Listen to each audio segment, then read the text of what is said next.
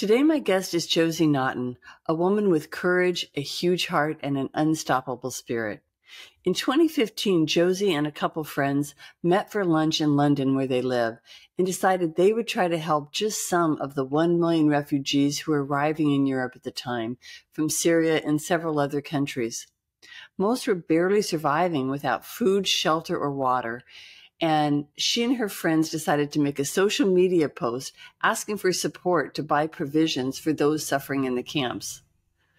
Things progressed, and 8 years later, Josie heads up Choose Love, an innovative and very effective NGO helping displaced individuals and families in 34 countries. From Ukraine to Syria, to Afghanistan, to Mexico, whether responding to a natural disaster or a refugee crisis, Josie is on the ground working with local groups to learn what is needed and to see with her own eyes which local groups are actually engaging in doing the work to help people. Then she goes to work fundraising to get exactly what they need. Josie and her organization have raised over $100 million in less than 8 years. She's out to encourage the whole world to choose love as a way of life, and she's a shining example of exactly that. I believe you're going to be as inspired by Josie and Choose Love organization as I am. Now would be a great time to click the subscribe button or follow, and maybe leave us a review. It would help so much. So now please enjoy this conversation between me and Josie Naughton.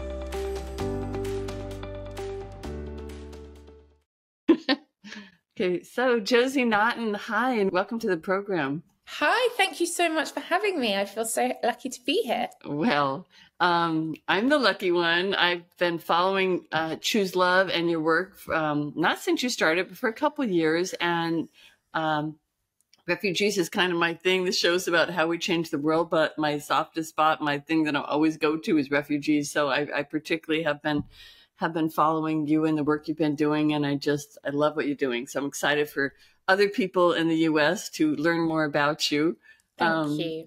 And your work with Choose Love for sure. So before we get started, what are you doing? You're in the U.S. now. You're in San Francisco, but you're normally in London. You're London based. Yeah, I always tell by your accent. I always say my cat is in London, so that is that's where based. Home is, right? That's where home is, yeah. But I am on the road quite a lot, and I'm in the US a lot for fundraising. I've actually just been though at the border. I was in San Diego and Tijuana, and then I've just arrived in San Francisco. Well, you know, I realized last night that I didn't think of a question about the Mexico border, but I want to start talking about it pretty early on because I don't want to forget it. I'd love to know if there's anything you can report that, because I've talked to people who tell us things that are not in the news, and you probably would do the same. Yeah. You know, what always strikes me and struck me on this trip is kind of how, although it's obviously different and it's a different context, but how similar the situation is at this border or at the border in Greece. Is it? Border. Yeah, it is. And in principle, in the fact that governments are like reinforcing these borders, they're making the system so hard and so complex for people to be able to navigate that we're kind of seeing an almost ban on asylum that's happening across the globe. And then there's just these, you know, huge numbers of people who have been through more than we can ever imagine. And in Tijuana, there are just these amazing organizations, grassroots, community-based organizations who are supporting people, helping them navigate the system. You know, people are being put in detention. Depending on the color of your skin, you're treated in a different way by the government. It's heartbreaking to hear that. Which government are you referring to? The Mexican government or the U.S. government? That happens everywhere, but in this case, the U.S. government. You know, I was really struck by something that I heard. There's this new app, the CBP One app, which is what people have to use to get their appointment. Okay. And it's basically impossible to navigate. But even with that app, they're only doing 200 interviews a day. But they have the capacity to do at least 400 a day. And when Ukrainians were arriving at the border, they were doing 1,000 a day. So it shows you how possible it is, but that there's a choice. Oh my goodness. Yeah. Oh my goodness. Yeah. You know, I was going to get to this later, but this is such an important point. One of the reasons why I appreciate you and Choose Love and Trust Organization so much is that you always speak the truth, and you don't often hear that. Well, you rarely hear it with government or anything. You hear it a little bit in the press, but when I hear you talking about what's going on in Syria, like with the UN or Russia bombing, Syrians right after the earthquake, or what you're saying now, that the color of your skin can determine how you're treated at the border, which obviously we almost know that by just because that's how life is. But to hear it said, I love that you speak the truth about what governments are doing, because that's important. Thank you so much. It actually means a lot to me that you've picked that up, because it's something that's really important to us. And in the kind of over the years, as we've done different strategy sessions, speaking the truth is always something that's that we make sure is in there, and that is really, really important to us. Well, you're a very different brand of CEO. I mean, in the US, we don't call the head of charity CEOs. We typically call them directors. But in the UK, that's a CEO. Of a charity. Yeah. Well, let's back up a little bit so people know what the heck we're talking about. Why don't we start with just talking about, and some of this I know is going to be repetitive for you, but probably that's what your job is, right? Yeah. Being repetitive. Yeah. So can you just talk about maybe what the mission is and just what you do, what Choose Love does? Of course. So the mission of Choose Love is to work towards a world that chooses love and justice every day for everyone. And we do that by where we're focused on is forcibly displaced people, so refugees, asylum seekers, people who are internally displaced in their countries. Even from something like an earthquake or a natural disaster. Exactly. Yeah. And that's kind of really developed over the years. Yeah. But we basically try to close and prevent gaps in services and protections for refugees and displaced people. And we do that by fundraising and then using the funds that we have raised to give to community-based frontline organizations who are really doing the work. And what we've seen over the years is that when you go to all of these different contexts of emergencies, you expect to see big aid agencies or governments there, and you tend not to. You actually see grassroots community organizations. And so we just want to get the resources into their hands because they know what is best to do. We prioritize organizations that are led by the impacted community themselves. And we fund completely cross-sector, and we fund lots of different organizations in an ecosystem, because we really believe that when an ecosystem of people is resourced, then that's when we see the change in the world that we want to see. My goodness. Okay. So first of all, I've heard this now a number of times from different people that I've interviewed, and just I've read also that often you don't see the big NGOs that everyone's giving the money to. And I remember when I was a kid, my dad said, don't give your money to those big NGOs because they never get there. And I always thought he was a bit of a naysayer or something, but I've heard this way too many times now to know it's not true. Like, where's all that money going? Because that's what most people say. Well, I won't name names, but they'll see the big names that they know, and they're like, well, it's safe to give to them. And then here's somebody who's on the scene, knowing that those people aren't always showing up first or fully. So is it? I have to go so far as to say it's corruption, or would you go that far, or do you know? I think it's really complicated. I think that some of the INGOs do amazing work, and they do work that grassroots organizations and organizations like Choose Love can't do. Okay. Do I think that they are as efficient as they could be? No. I think a lot of it is inefficiency. I think a lot of it is bureaucracy. I think a lot of it is red tape.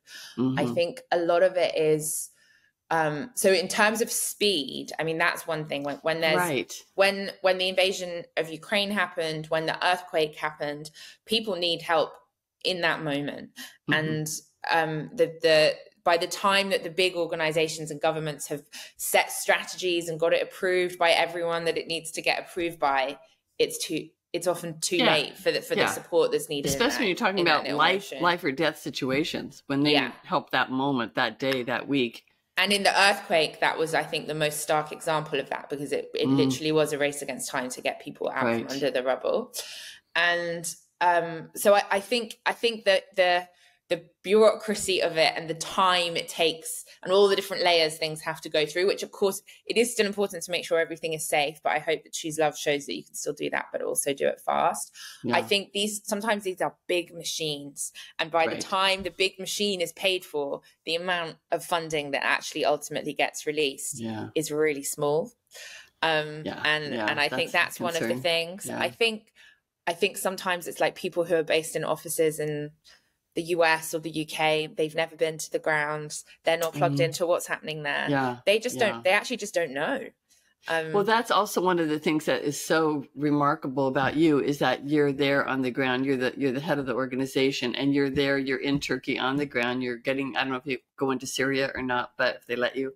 But I mean, did you go to Ukraine as well? I really want to go. I nearly went, but it was decided that for safety, I couldn't. But I've been to the border in Poland, and I spent a lot of time in Poland zone. There. It is. It is. I mean, but some of our team, like specialist team members and colleagues have gone in, and the same on this recent trip to Turkey. One of our colleagues, he did go into northwest Syria again. I was going to, but for various different reasons, I couldn't. But go right up to the border. But it's so important, and I think because of, and we'll probably get there in a minute, but the origin story of the organization was there was no intention to set up an organization, and it was going to places, seeing what was happening, and then being like, oh my God, we have to do something about that. And so that is really important, to keep that ethos of being there and truly understanding what's going on, so that we can look people in the eyes and say, I 100% know where your money's going, and I 100% know it's going to the right place. Yes. Okay. Well, we will talk more about that and the origin story. The only thing I wanted to say first is I just wanted to put some numbers out there, because if this is the accurate figures right now, you supported almost 4 million people worldwide. With your partners on the ground. You've distributed more than 5 million meals, 3 million, you call them nappies, we call them diapers, and 650,000 items of clothing. You've rescued 20,000 people at sea, which was a whole new thing I wanted to know about. I wasn't aware of that before. 200,000 medical consultations. I mean, the numbers are massive. I think you've raised $100 million.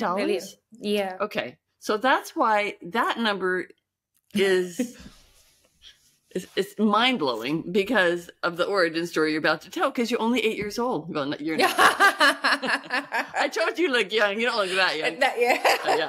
But the organization's only 8 years old. So to go from 0 to 100 million in 8 years does not seem even, it's a phenomenon. It doesn't seem like that could happen. So start from your day job, just to say, 8 years ago, you're working for the manager of Coldplay. You're the assistant to the manager of Coldplay. Yes. So what are you doing there? You managing concerts, or what was your job there like? I mean, I was a personal assistant, so I was doing a bit of everything, and supporting him and the team.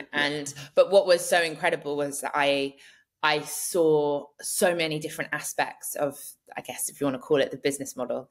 I saw how branding was done. I saw how marketing was done. I saw how touring was done. I saw how all of their charity work was done. I saw how they, goodness. I had like, that was your training. I had the most amazing education there, and like, you know, it's incredible what they've achieved, and the scale that they work on. But they also always treat everyone with kindness. They give everyone all of their time. I learned both a lot about like different industries, but also about like a way of humanity being of it. And so it really was the best. It was better than any degree I could have done in terms of the training for this, and it was very transferable skills. That's amazing. I feel very lucky and grateful.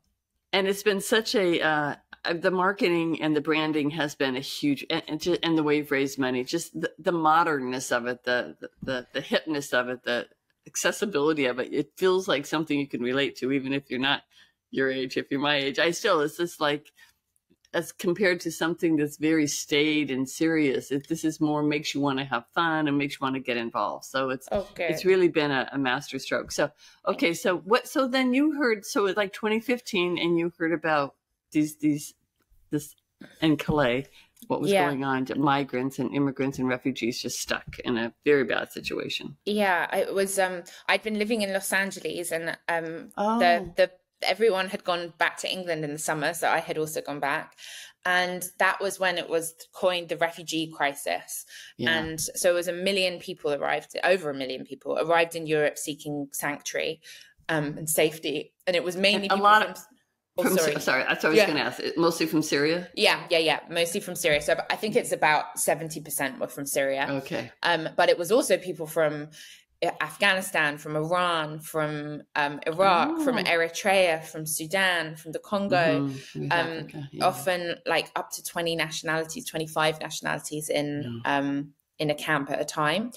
And so it was just crazy. And the images that we were seeing on the news of families crammed into these small boats, of people trekking across borders through the forest, we hadn't seen images like that since World War II, and it just felt so heartbreaking. And I was just, and it was right there. It was close, it was on the physically. doorstep. Yeah, exactly.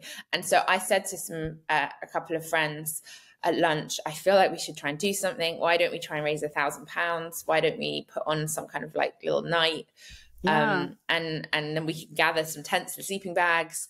We got connected to someone who was volunteering in Calais, and they told us like the list of items that was needed, which was like tents, medical kits, socks, boots, food, certain types of food. And just so people can think of your London base in Calais it's in France, but it's about 3-hour drive through the across the English Channel. Yeah, if you go, from driving from London all the way there takes about 3 hours, but the actual train journey between the two countries is less than an hour. Okay. Yeah. Oh. So if you do the Eurostar London to Calais, it's less than an hour. Which is it's so it's right there. And the British border is in Calais. It's externalized to there. Okay. And so. We wanted to do something to help. We set up these links. I think we were kind of one of the first social media charities, I guess, that was born on social media. And people really wanted to help, but there wasn't an obvious way to do it. And I think we were actually going to be called We Can Help You Help for a minute. We can help you help. Yeah. And because people wanted to help and they didn't know where to put that energy. But to our surprise, we raised over £50,000 in the first week. Oh, in a week? Just with your friends? And it got shared a lot. And we were very lucky to be connected to a lot of people that had, social media followings and stuff. Right. Okay. So it raised over £50,000. And then I had got an Uber in my lunch break to a storage centre and begged them to give us a room for free because I couldn't store. I have so many people on Facebook said, I've got 10, I've got sleeping bags. I didn't have anywhere to put it. So I went to this storage space, begged them for a room. They said yes. And then we thought, why don't we do an Amazon wish list of the items? It was actually one of the co-founder's sisters who thought of it. So we thought that's a great idea. People can buy things and it will be new. Amazing. And so, but to my surprise, again, I got a phone call from this storage center the next day saying, Amazon have been in touch. You've got a huge truck coming with 7,000 items. That almost made me cry for some. Did that just overwhelm you? That just overwhelms me hearing about it. 7,000 items. Yeah, do you know, it was, I look back now sometimes and it was such a whirlwind that I can't, it was overwhelming. It was like, now we have to get volunteers to help us put it all away. So, and then I was like, growing itself. Yeah, I'm going to call Pizza Hut and ask them if they'll give free pizzas for the volunteers. I mean, it was very, it was very organic. Yeah. But before we knew it, there were 40 people showing up every day to volunteer, because the 7,000 packages arrived every day for weeks and weeks and weeks. And so there were people from all ages, kids who just done their exams who were 16. Oh my goodness. So did you just quit working for a while? You were on break anyway? I was moonlighting a bit, to be honest. Okay. I probably wasn't doing a very good job at my job. And it was totally crazy. And a lot of the other kind of core members of the team still now arrived at that time to come and volunteer in the storage center. They're volunteers. Okay. Yeah. Wow. And so we then had all of this stuff. We had all of this funding. Mm-hmm. And what is still true now, in the same way that being on the ground and really knowing what's happening is really important to us, really doing right by people who've given us their money, their time, their energy, their love, was also really important. And so we decided we would go to Calais and we would see who was the best person to give this all to. And I truly believed that we would find a Save the Children. I probably shouldn't, name NGO, the names of it, but a big NGO, or a government there. And there was not. There was 5,000 people and they were living in a field. It was like mud up to your knees. People didn't have shoes on. People didn't have enough food. People didn't have enough access to water. On the news, there'd just been all of these images of lots of young men who still absolutely deserve our support. But there was families, children, the elderly. Oh, they weren't showing so even the news wasn't showing the full picture. No, they just made it, because I've seen a lot of pictures of that time too, and you're right. It just looks like, because they were calling it like a jungle, and it's just like, dog eat dog, and all these young guys running around and being dangerous in one way. Yeah. But no, I never hear about families or kids or anything. No, and so it was shocking. I met unaccompanied children that day. I didn't even know that there was such a thing as unaccompanied children. I always find it in the I now work very much in the sector, and it's always like UAM or UAC, and it's like it's so what we're actually talking about is children, stripping the humanity out of it, completely. The truth of it out, really. The truth of it. I met an 8-year-old who was alone there on this journey, and I always say couldn't unsee what we'd seen, and it was never the same again. There were no structures in place. Were there some, or there were none? There was zero. None. Literally none. There was some local French actors, like French organizations, who were trying to distribute, who were trying to build shelters. One in particular who we worked with for a number of years, called La Berge de Migrants, who were made up of mainly retired teachers, who were doing the job that a state should be doing. So France had no involvement whatsoever. The country of France, the government of France was doing nothing. There was like the riot police were there in their riot police outfits, tear gassing the people, gassing the family field at night. Wow. There ended up being some state support, but like not to the degree that was needed at all. And the state just continued to make the humanitarian work more and more difficult.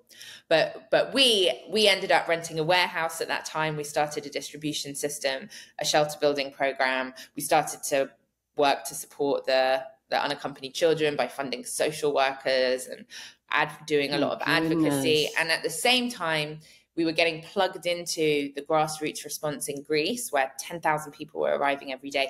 All of this also coincided, that Amazon wish list coincided with the photo of the little boy, Aylan Kurdi, who washed up on the shore, which is just, it's just a heartbreaking image, but it changed the world. I really think it did. I think it changed the world also. I just had someone on this program a couple of weeks ago who started what's it called? Mobile Medics International. She was retired. She saw that picture. Yeah. And started this whole organization. And I mean, I feel like I already knew kind of what was going on, but I can't, that image is just never, ever leaves you. No. It really showed doesn't. Us like, so these are people, these are little children, these are. I know, with his little shoes on. I know. It's truly heartbreaking. And I think that the outpouring of support that we had was because of that photo. So we probably wouldn't be here today in this place, but just such a tragedy. And so we were someone I was working with at the time flew out to Greece because I couldn't, because I had work. But why? I mean, why were you looking over at Greece, and why were you? We were getting plugged into the volunteer networks on Facebook, and right. And so we were like, we need to be helping there. It sounds like desperate, and actually the scale and the numbers are higher. Oh, so you already could see that you wanted. So that was my question. Like, how did you, pivot, I guess, from France into Greece? Because it happened were you finished there? It happened at the same time? Same time. It was in the same. You're like, well, we can help them. So did you now have this feeling that, oh, this is actually something people can just do? Like, I think it's really important for people watching this show to hear this story, because a lot of what I want people to understand is that things look so unreachable. Oh, you raised $100 million. I don't know how to do that. I don't know how to run an organization, but I could gather some things and, go. So to see how you built it slowly, really helps. We never intended to be an organization. Yeah. I certainly never, ever thought that, 10 years ago, I was a barmaid. And barmaid. Yeah. And then you worked there, and then you worked a couple of years with Coldplay. Yeah. So I see. Yeah. I worked in telly a bit as well, but I think that is the thing. Like, if you aim, it's really important to have like the big vision and dream, although we didn't have that to start with. But I think setting smaller goals that are achievable, that if I was to be starting over, that's definitely what my advice would be. But for us, this was just like, this is a literal humanitarian crisis, but the likes of which never seen in our lives. And we have to act now and do our part. And have the ability. And we were building up this social media following, and people were donating. And then so in Greece, unlike France, the kind of Greek civil society is very strong. And so there was a lot of response, but it was not by states or NGOs. Again, it was by Greek civil society and some international actors, small grassroots organizations. So we didn't need to set up our own thing, but they needed funding, they needed awareness, they needed volunteers, they needed aid. And so the model of raising money and then grant giving to these organizations began. And again, because we didn't have any experience in this sector, it was just asking the community themselves and then these organizations, what do you need? And we didn't know that was a radical way of doing things, was to ask what people need and then raise the money and give it to them. But it turns out that was actually quite radical. Oh, that's so amazing. It just seems like the most obvious thing, right? But it had developed in a whole other way, so people didn't even think that way. Yeah. I mean, the whole NGO had developed that we're going to figure out what you need and give it to you. And since you didn't know that system, you just went and did what was logical, which turns out to be the much better way. Yeah. Did anyone stop you on the ground ever, whether it was in France or in Greece, and say, hey, who are you? What are you doing here? Oh my gosh. Yes. Definitely. And I mean, in so many different ways, there was hostility from governments, from councils, from the police. Why hostility? Because people didn't want these people to be there. Oh, so they'd rather they didn't have the help. Yeah. And there's been a very scary trend of like criminalization of humanitarian workers over the last few years. But then also I think some of the the volunteers or the aid workers, because lots of these organizations were often set up by people who'd worked in the more formal sector and then felt heartbroken that the formal sector wasn't responding. So they were lots of experts as well who were working with a bit like, who are these who are these girls? And I would be like turning off in my, I'm so embarrassed now, but I had like a little fluffy jacket and like bunches buns, like who is this girl? You weren't really blending in. No. But the proof is in the pudding, and the work speaks for itself. And so when people, you say, what do you need? And people say, we need this. And then you're able to deliver that. Hopefully we were able to build trust, but it's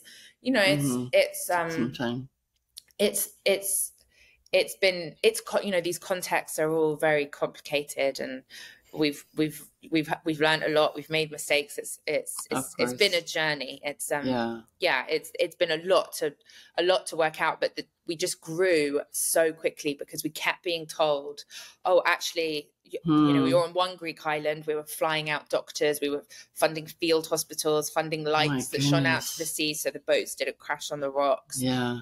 Then they're like, oh, actually this island also needs help, or then actually this country in the Balkans, they need help. And then there's no end. There's no end to it. And people in Turkey need help. People in Syria need help. And so we kept thinking, well, okay, we'll try our best. And it just grew so fast because the need. How many so of you big. were there at the beginning? At the beginning, the core team was about 6 of us. Okay.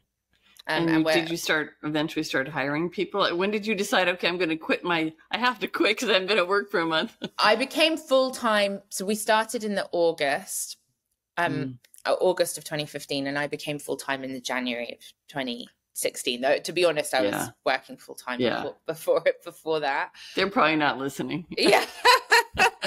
We want our money back. But we weren't paying ourselves for a good year, I think. And then there was still, even like 2 years later, it was only 3 or 4 of us who were working full time. But we were paying stipends for volunteers. So we had like could have 200 volunteers a day. We had field managers, and because of the model of us raising funds and grant giving it to organizations, we transitioned out of being operational ourselves because we felt that wasn't the most effective thing. And we still do actually a kind of fiscal sponsor in the UK. Oh, really? And so we paid them a fee. And they managed all of the finances. So we had a team who did all of the finances and the legal and the compliance. Yeah. So you really could just focus on exactly what you needed to do. You're so streamlined. Exactly. But you still are under fiscal sponsor? Yeah, we are. We have a 501c3 in the US. But in the UK, obviously we're in a position now where we could be on our own and build that finance and compliance team. But you know, it adds a double layer of due diligence. We work in really complex contexts. I see. That's interesting. It's worth it for you then. Yeah, I sleep well at night knowing that everything is double checked. That actually the funding is, I've never ever had access to the bank account to be able to send money. They have to do everything. It gets approved by multiple people. Working with them, they're called Prism, the Gift Fund. It's been the best thing that we've ever done. That's really smart. I haven't heard about people doing it for that reason. I mean, of course at the beginning, but to continue it because that level of trust for other people giving you money is so high as well. So I guess that's probably more standard than I've run an NGO, but not for a while. And I always try to do my own, and I did not sleep well at night. So. Yeah, I mean, I still don't really sleep that well, but one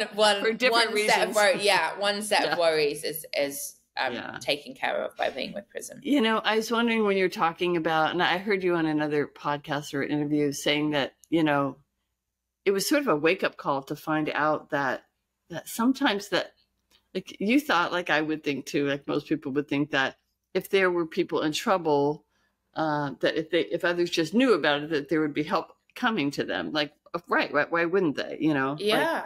I genuinely. Oh, sorry. No, you. Well, it must have been has a heartbreaking bit of a trip that you've been on to see kind of the darker side of humanity that they are blocking. I mean, before maybe they were ignoring that they're refugees, but I know. I'll just tell you really quick. I worked a little bit. I wrote a book about people who changed the world called One Person Acted and Everything Changed. And one of the people I interviewed in it was Christopher Katrabane, who started MOAS, which is... Oh, yes, amazing. We work with MOAS. Oh, you do? Oh, my goodness. You know, and that was the thing. He's like, well, there's people drowning trying to get from Africa to Europe. They're just drowning in the water. So, you know, forget the politics. Let's pull them out and then worry about it, right? Like, let's save them first, and then we'll talk about politics or where they should live.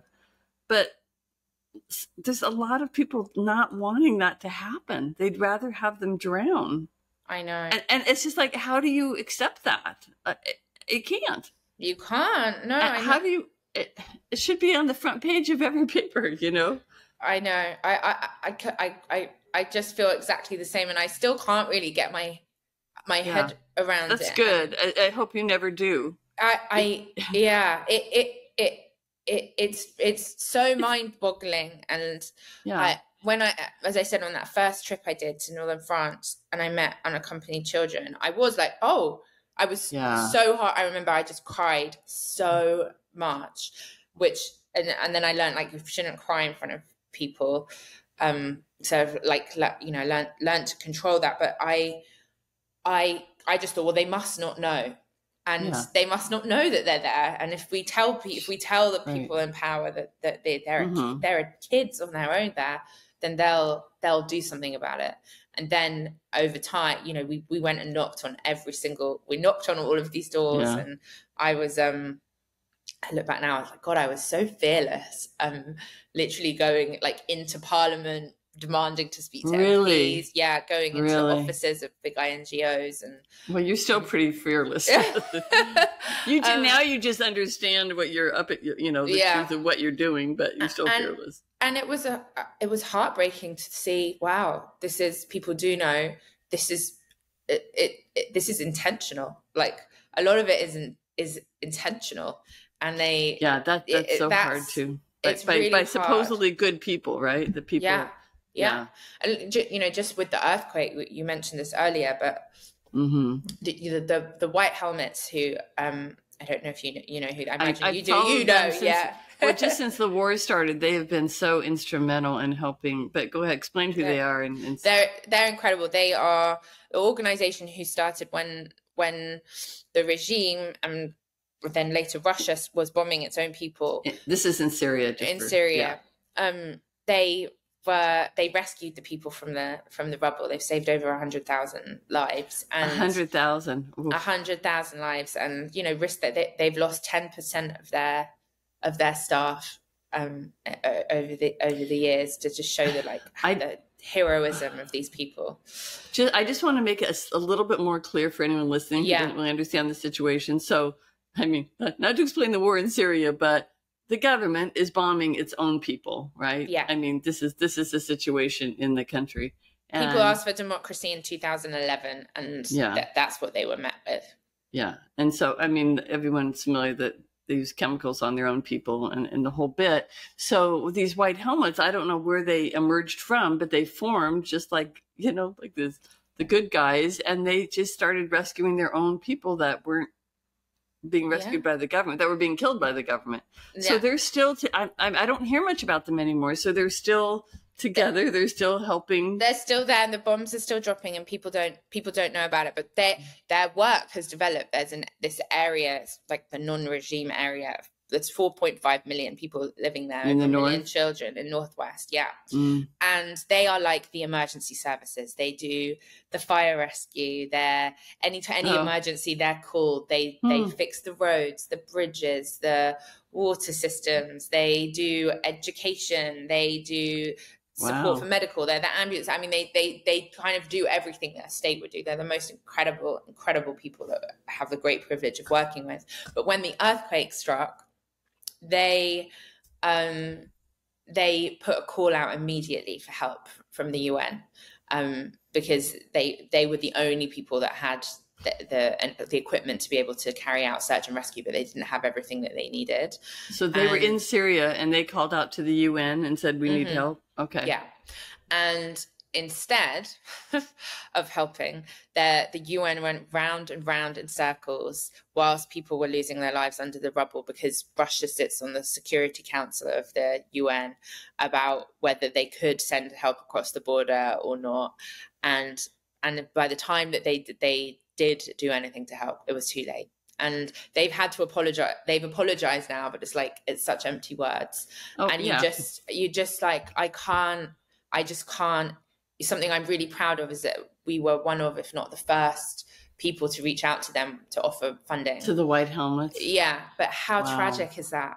Like, well, it's deeply, deeply upsetting to hear that about the UN. I know I read that you wanted to be, when you were a kid, that you wanted to work at the UN, and I now you're probably did. thinking, geez, I don't need to. Like, I'm doing better than the UN is. Like, I'm actually being more responsive than the UN.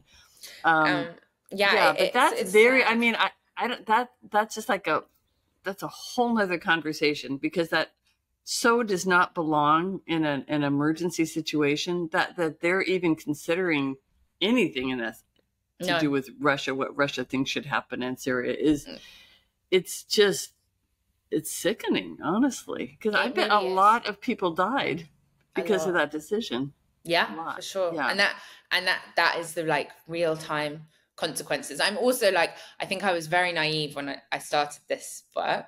Yeah. And I'm not so naive now. Like I understand I understand that all of this stuff is so complicated. Everything has a repercussion somewhere else, right? Yeah. So if they do that there, then in Ukraine, something else is going to happen. Yeah. And I know it's not simple, but it's like pulling the people out of the water. Just, can you save their lives and then argue about it? Exactly. Later. Exactly. And that the UN should know better. They should. Yeah, they should. They do know better, or at least speak out and say this is not okay, or the system isn't working, or whatever. But no, to go back to the original question, I went right off on the tangent. But the education with you, the education of the system, and it really is built against these people, and displaced people are often the most vulnerable communities on earth, and that people vilify them and use their situation for political gain is really sad. And you alluded earlier to the color of your skin. I mean, I just have seen, because I've worked in the Middle East a lot, and I could just tell from my sheltered little world in the US that when the Ukraine refugee crisis started, I mean, everyone I know had Ukraine, and I also supported Ukraine. I mean, no one was not supporting the refugees, but the difference in the response to Ukrainian refugees versus the 700 million, however, I don't know how many there are right now. I mean, that are black, that are black and brown and Muslim and, Mexican and whatever, but they don't look like white Europeans or white, Westerners. So it's just, it's the core of what society is, but it's hard. It's hard to see that in real time and to know. But it makes me understand more the importance of like people like you, the people that are actually out there doing the work, that don't take that stance, that fight for, because when it's really clear what the problem is, don't you think it galvanizes you more to say, okay, well, this has happened, so now we have to work 10 times harder to get through, because now we know what we're up against. Yeah, for sure. I definitely think so. I think the drive of the organization and of me is exactly built on that. Like we know what we're up against, and so we've got to fight for what we believe in. But with Ukraine, it was I'm the same. I always feel torn, because obviously it's horrific. Right. What happened. And the numbers are horrific. And the numbers are horrific. And no one person has more value than any other person. So for the situation, for the displaced Ukrainians, they absolutely deserve all of the support and more. Like, to be honest, the world has moved away. The organizations we work with now, they're still facing the same thing, and that there isn't the funding for them. Like, more help is still needed for Ukraine. But the disparity between the response for Ukraine and the response for other places, in Russia was bombing in Syria, and for all of this time, no one was doing anything. And then when they started doing it in Ukraine, everyone did. The level of outpouring of support was so huge, and I don't think people have joined. Lots of people haven't joined the dots to see like it's the same thing. Country. So what the tactics that they used in Syria were then used in Ukraine. It was, they were testing things out. And do you think so? I think so, or at least like a lesson, whether it was testing it out for what was in the future, or maybe they just not, but they're learning the from what they're doing. Yeah. Exactly. Yeah. I think that's probably a better way to say it. And I don't know. But yeah, and then even within Ukraine, you know, something that we've seen time and again in the different places we worked is that there's a disparity in response for people from different places, and then there's the most marginalized are usually always left out. And so with Ukraine, we prioritized finding organizations both who were working right on the front line, but also those that were supporting marginalized communities. And I'm sure you probably remember seeing in the news, there was this, horrible instance that people of color and Black people from different universities within Ukraine were trying to cross the border, fleeing, and then they weren't being allowed to cross into Poland. It was so appalling and disgusting. Yeah. And so we were able to work with an amazing organization called Foundation for Somalia, started by an amazing man from Somalia called Elmi, who lives in Poland. Really? And he and his team were like there helping those people, advocating for them at the border. But it was really important to us that we were finding those organizations and getting resources to them. And the same for the organizations helping the elderly or people with disabilities who so often get left out of the response. Wow. How do you find these organizations on the ground? That's one of the questions I had. Like, you just literally have to go there and start looking when something happens. So much of our work has come from that, but obviously we have a a network now of kind of grassroots responders, of human rights activists, journalists, people who work in the formal sector in the NGOs, and just to say, they're not like, some of them are incredible, like MSF for example. Are like my favorite. I don't know, I wouldn't really put them in the same group, but that we work a lot with people from MSF and for Americans, that's Doctors Without Borders. Everything's a little different. It is. And so with Ukraine, we didn't work inside Ukraine. We worked on the Poland-Belarusian border. We had a couple of organizations there, so we had some network. We flew a team of 2 out to Poland on the day of the invasion, and then we just really started putting our feelers out, and we were just asking advice from other organizations, who should we be supporting, who's supporting marginalized communities, and just really putting the effort in, to do our homework and find out who was working, who was responding. Journalists who were inside were telling us, like, I'm here at this school and there's 800 people living here, and this is the organization who's giving everyone food. So then we would get connected to them, and then you have how are we going to get the money to them? Then there's always that's also always hard, and the next always step, figuring stuff out. But you just have to put the effort in. It's just a lot of like putting puzzle pieces together, I think, and taking the time and resource to do that. And you get better at it. The more you do it, the more you figure out how to do it, right? Exactly. Because some things probably start to look the same in terms of where you start, like, whereas when the first time you show up, you don't know anything, but now you're like, oh, I need to get this and this set up. Exactly. And we, there's things that we know now. We know that it will be the grassroots who will be responding. We know that there's going to be a need for food. We know there's going to be a need for temporary shelter. We know that there's a need for women's support. We know women who are traumatized might not be able to breastfeed, and so you need to make sure that there are organizations who will support those women. There's all of these lessons that we now know. I want to pivot. I want to leave plenty of time to talk about fundraising, because this is something you figured out how to do, and really, really well. I mean, I don't. It's just kind of mind blowing the amount of money that you've been able to raise and distribute. There's so many different ways we can talk about it, but let's talk about the stores, because everyone loves to talk about the stores. I want to go to stores. You have these pop-up stores. But, so in 2006, 16 in the winter, we were now like, you know, I want to say fairly established. We were only a year and a half old, but we were fairly established, and we were working across countries, continents, and supporting people through winter. And we were really, really lucky to be the Guardian newspaper charity partner. Oh, really? And, yeah. Oh, my goodness. And again, a lot of the Guardian journalists worked really closely with us because we were on the ground. And so we were able to give them the information and the access that they needed to write their story. So those journalists advocated internally at the Guardian to make us the charity partner. But we raised nearly £1 million through that partnership. And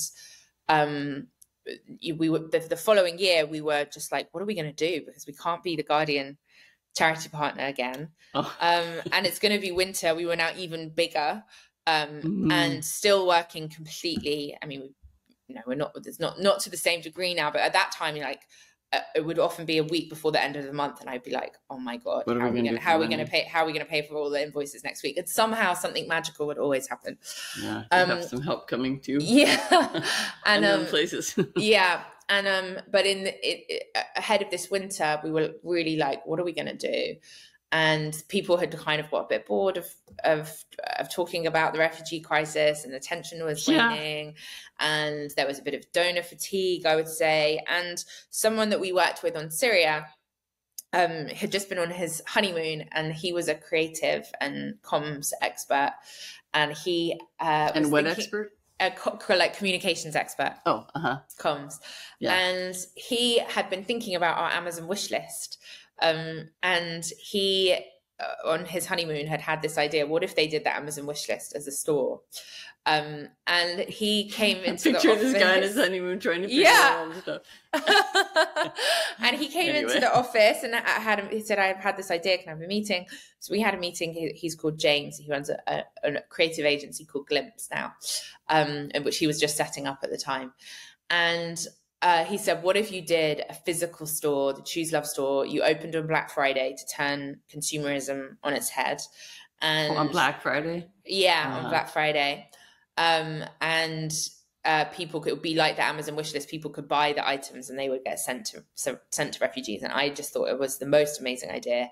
Shared it with the team. We all thought it was brilliant. And then we worked on developing it together. And we'd now learned that, buying aid in a country and then shipping it to other countries is not economic. It's not environmentally friendly. Right. You need to be supporting local economies. So we were like, right, people can buy the items and then we'll use those funds to give to our partners in the countries so they can buy the items locally. So the model kind of developed from there. And then we were like, well, we may as well keep it open until Christmas and for the holidays, because so it was people can buy presents. It was a pop-up store. Yeah, it still is. It pops up every year. So I asked a friend, do you know where we can get someone can give us a free store space in Soho in London? Got connected to someone. They gave us the store for free. Oh, really? Free? Yeah. Nice. Yeah. And before, I think we turned it around in 6 weeks. We opened this store, the Choose Love store. We wanted it to look cool. We wanted to turn charity shops on their head a bit too, and not make it like stuffy, not make it something that was just for one bit of society, but something for everyone that was like a cool place to be. So we made it look like the Apple store. We had a long table down the middle, like the Apple store with all of the items on. We had a big Instagram moment, a Choose Love sign that we made out of the gold like blankets that keep people warm from shop. Explain the items a little bit, because I think maybe we didn't get that clarity of what you were selling in the shop. Like, so that's what makes it so so it was amazing. It was built around what we needed to be distributing and what we needed to be funding that winter. So the idea on the table, we split it into 3 sections: arrival, shelter, and the future. And in the arrival section, it was the things people need in the emergency. So that emergency foil blanket, hot food. So that's sitting on the table, like they can walk up and buy a blanket. Yeah, a child's coat. Yeah. Child's very visceral. Boots, right? Very visceral. People literally burst into tears when they. I know, it's hard to even actually talk about. I don't know why. It's just like because it makes it real. It's not, you're not writing a check. You're like seeing a kid's coat. Yeah, right? And then it's like, okay, I can spend 30. Whatever, pounds. And you're connected that there's a kid somewhere who doesn't have a coat. Yeah, it makes it so real. Yeah, and then so you just collect the money. You're not really, and that it's just a means to Yeah, money. but it really does do that thing at the other end. Oh, it really does buy a coat. It really buys a coat. Oh, I see. Wow. Yeah, it does. Okay. Just the mechanism that we do that by is by granting it to an organization who's buying coats, and then they buy the coats locally. But we also needed to support services. So we had a life jacket on the table, but you weren't buying a life jacket. Buying the life jacket was supporting search and rescue organizations in the sea, so it was going towards their running costs. So there were both versions. Then in the shelter section, we had like a tent. We had a hygiene pack because a lot of our partners buy a lot of have to buy shower gel and sanitary items and all of those things. And then we had the section, the future, because we don't believe anyone should be living in a refugee camp, and we believe that everyone should be in their final destination with their rights. And be able to work, go to school, reach their potential. Be in a home somewhere. Yeah. So one of my favorite items was we had a set of keys and a welcome mat. Oh my God, you're killing me. You really are. That is just so that was very successful, obviously. Yeah, it was hugely successful. We made an online version as well. You could do gift cards, so you can buy it on behalf of someone else. And we did it. It's like, dear mum, you won't find a present under the tree this year. Instead, I've bought you a tent for a refugee that really needs it. And someone can go online right now to love. Choose.love. Choose.love. Say it again. Choose.love. Choose.love. It's .love instead of .com. Yeah. Oh, for the store. Goodness. Oh, for the store. Okay. The store is choose.love, and our organization website is chooselove.org. Oh, that's what I thought. Okay. Well, that's fantastic, and I will definitely obviously put all those things in the thank you. All the links on the show notes. But I wanted to say, so I don't know if you know this, but I raised some money for Choose Love a couple of years ago, and I did it by raising climbing. I wanted to climb 14,000 foot. Yeah, you're so amazing. Well, it's amazing that I could make it, but I want to tell people about it because you make it so easy to have an event. So if you go to your website now, you can say fundraise. So if somebody wants, I just think that's such a great way to raise funds. I was able to raise $5,000. I could never have given $5,000, but it took 3 weeks, and it just was like that. You get enough people on social media, and 5,000 is not that hard. But that is why we've been able to raise 100 million. Truly, it's because of people like you. Honestly, it's a movement rather than a charity. Yes, I really think that it is. I think you are so right that you're starting a movement, or you have started a movement. But I just want to encourage people who are listening to check that out, because it's fun. You can have your own fundraising page in 5 minutes. Yeah, you can. And even if it's not 5,000, that's an amazing amount, but 550, whatever it is, I know. It helps. A meal for someone is 50 cents. Yeah. Or for your birthday or whatever. A lot of people do fundraisers. They do birthday fundraisers. And I always see people they do running races or something, and I'm thinking you could also do something like a readathon. It doesn't have to be a physically active thing, or a sew-a-thon, or exactly. I always like seeing lots of people do bake sales, and then they write Choose Love on the cakes. Oh, I like that. Yeah. Everyone loves the bake sale. Everyone loves the bake sale. Someone did a bake sale for the earthquake. It was a group of chefs actually. In London, and they raised literally tens of thousands. Oh, it was crazy. The thing is, it creates community, and I think that's something that people really crave right now anyway, especially for me after COVID shut down. I just let me just be in the community more, because people kind of got so isolated, and I just think it's a great way for people to just get 5 friends together to do something, so yeah, me too. Or whatever they do. Yeah, me too. And it really, it's magical, and that there's human beings on the other end of that who are then able to fund schools, who are then able to make sure their children get the medical services that they need, because people take the time and effort to set up the fundraising page, do the event, climb the mountain, and that's amazing. Well, what would you I'm just thinking, what is just going forward? What do you see this humanitarian landscape looking like? How's it changing? And because I know there's going to be a lot more environmental, I guess we'll call them, or climate refugees, which you're probably already seeing more of, I'm guessing, or have you? Have you actually come across that yet? Yeah, absolutely. That you've had to help with? Yeah, the kind of stat, and I always feel a bit conflicted about talking about this because it can be used also by people who are anti-migration, but there's some reports that say it will be 1 billion people displaced by 2050 because of the climate. And so for me, that is a signal, wow, we have to start thinking about solutions. We have to do something about it. But unfortunately, for some people, it's a signal we have to build walls. We have to think about putting wave machines in the sea to stop people from coming. I mean, just so crazy. Stop. Wave machines? That's a real thing that the UK thought about doing. I mean, it's just I can't even go there. So, it's basically, it's going to be a few years, decades, where the need for supporting community-based organizations who are supporting these communities is only going up. And to be also really thinking about what advocacy we can be doing to get people to think about solutions rather than building walls. And is that something that you are working on, or you're talking about a lot? Like, how do we change? How do we grow to meet that need? And you won't know. You'll never know, because every year it will change and get larger, right? Yeah, but, it is.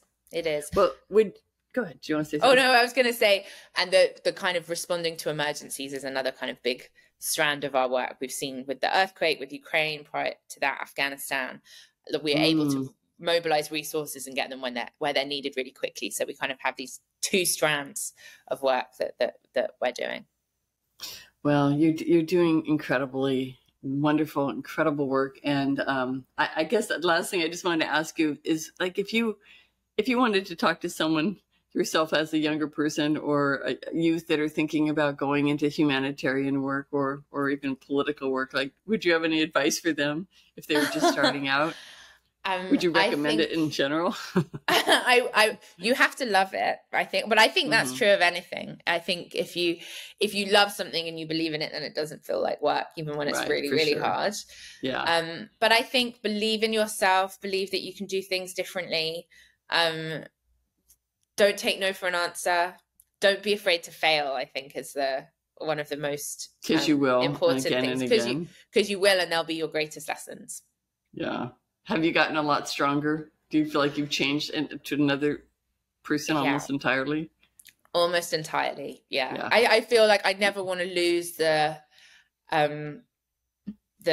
like core of what it was that made this all happen in the first place. But yeah, I could never have imagined I would be in this position and know what I know now, and I don't take that responsibility lightly. Well, you know what, that tells me that in another 8 or 10 years, you're not going to recognize this person. You'll probably change that much again, you know? Yeah. Wow. Because that's the world is changing so much. It is. Well, you're amazing. You're amazing. You're definitely my hero. I just love what you're doing. I'm going to do everything I can to support you guys. Oh, thank you so much. We're all in it together. We are all in it together. And as soon as we get that through our heads, the world will be fine, right? It will. Yeah. It will. Right. We have to believe that. We do. Well, thank you so much for having me and for all you've done for Choose Love. I haven't done that much, but I'm just getting started. So picking my new venture right now. So we'll see what it is. I'll let you know.